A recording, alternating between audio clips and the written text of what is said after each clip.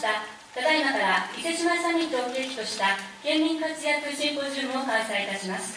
私は本日の司会進行を務めさせていただきます、伊勢志摩サミット三重県民会議事務局の関と申します。どうぞよろしくお願いいたします。開会にあたりまして、伊勢志摩サミット三重県民会議会長、三重県知事、鈴木英慶から皆様にご挨拶申し上げます。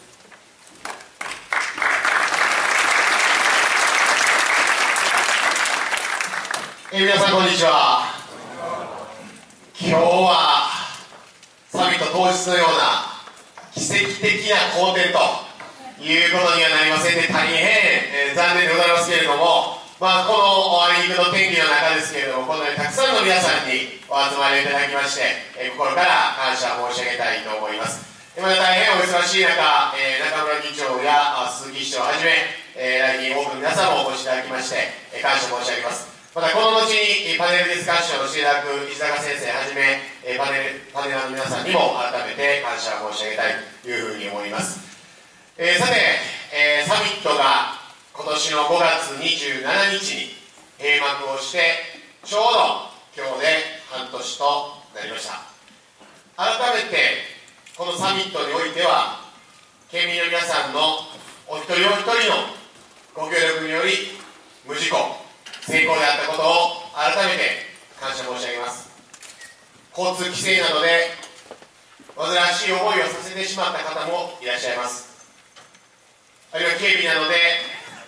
大変面倒なご不便をおかけした県民の方々もいらっしゃいます。それ皆様に大変申し訳なく思いますけれども、県民の皆さんのそういう暮らしの現場での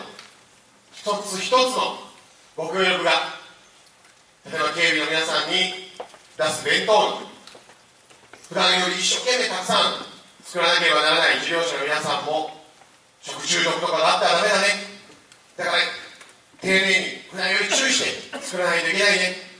そういうことも含めて県民の皆さんの暮らしの現場でのお一人お一人のご協力によって無事故成功でありました。改めて感謝を申し上げたいと思います。そしてこの後、また今日一つの節目に県民の皆さんお一人お一人にまた力を借りて、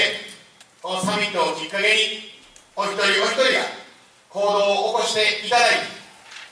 自分のできるところからでいいです。自分の身近なところからでいいです。サミットをきっかけにお一人お一人の力をお借りして、また三重県が発展する方向にしっかり進めていきたいというふうに思います。このチャンスは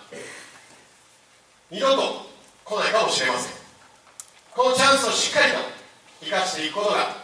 本次世代の未来につながっていくと思います。どうか県民の皆さんのご協力をよろしくお願い申し上げたいと思います。そういう思いを込めまして、後に県民宣言を皆さんと一緒に共有をしたいと思いますので、何卒よろしくお願いしたいと思います。今日は本当にどうもありがとうございました。